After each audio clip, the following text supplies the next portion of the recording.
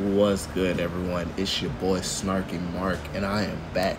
Your boy took a little sabbatical. Life's going on. Had to take a little break. We still been posting the shorts, but this is the first time in a while that I've done an actual full-length video.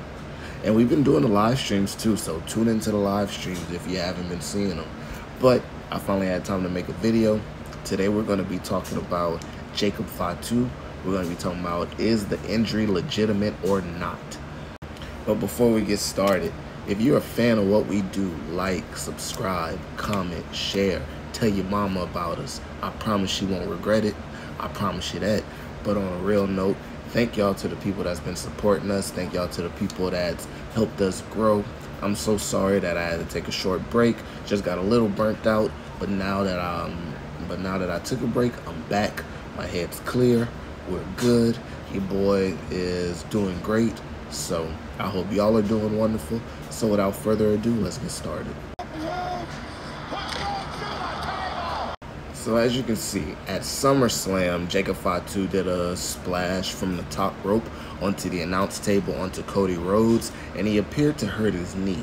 Now, I'm just going to say this. That was wonderful selling, because me and all the Flats crew, when we did our live stream, we all thought it was over with for Jacob. That's the best thing going on in the bloodline like right now. So we thought it was over with. We thought that the bloodline's best person got hurt. So we were tripping for a second. But according to Fightful Select, and also according to Dave Meltzer and Brian Alvarez, that might have been planned, that the injury spot might have been planned to prevent Jacob Fatu going face-to-face with Roman Reigns so soon. But also, some say that they saw Jacob Fatu, he had to be kind of helped and guided backstage after everything went off the air. So some people think that there's like a semblance of realism into his injury, and they think that maybe it's not as serious as they're actually leading on, which is great. So I'm along that too, because if you actually look at the spot, he banged his knee really hard on the announce table. So I think that there's something there. Maybe just some swelling, maybe, I don't know, maybe just something bruised, because for those of y'all that's never really hurt yourself or played sports or anything like that, whenever you have a bruised bone, that doesn't sound that drastic. Which, I mean, in the long term, it isn't drastic, but it's painful. A bruised knee is painful, especially if it goes down to the bone.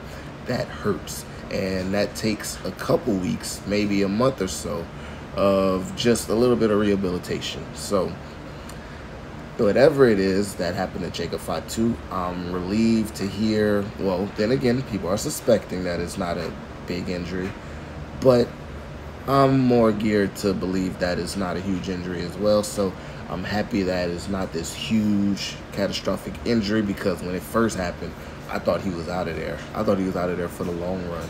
So for a lot of sources to be saying that it was planned for him to feign an injury so he doesn't have to go face-to-face with Roman, I'm relieved to hear that.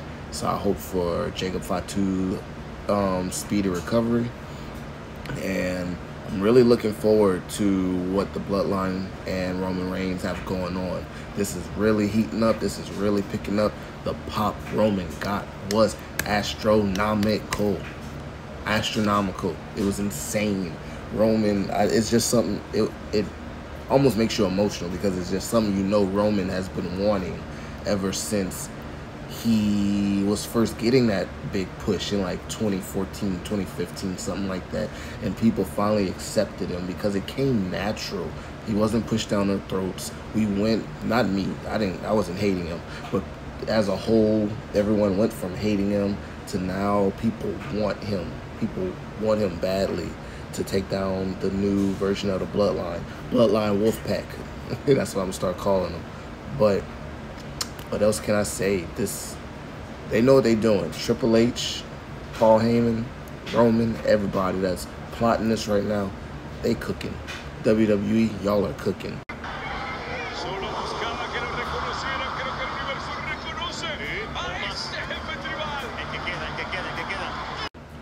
I couldn't play the English announce team because I could have possibly been copyrighted. But with that being said, comment down below. Tell me how you think this Bloodline storyline is going to go.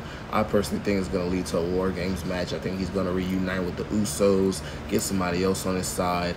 I don't know who yet. I don't even want to speculate. I just want to enjoy the ride. But comment down below what you think is going to happen. Comment down below, what do you think the severity of Jacob Fatu's injury is, if it's even an injury at all. Let me know. Once again, this is Snarky Mark from the Flats Entertainment. I am back like I never left. I love y'all. Peace.